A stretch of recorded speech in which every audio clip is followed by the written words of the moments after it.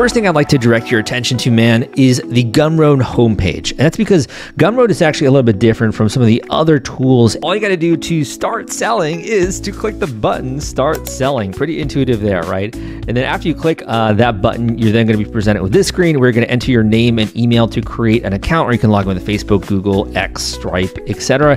And then boom. So let's start with the products section. So you're going to come here and you click create a new product. And it's really as simple as that, folks. And when you come here, you can see, number one, do you want to create and sell a digital product? If you wanted to give your community or people online a special discount for anyone who maybe follows you, or you're promoting your product and you're doing a marketing campaign, you could very easily just create a discount. Some other things here would be upsells.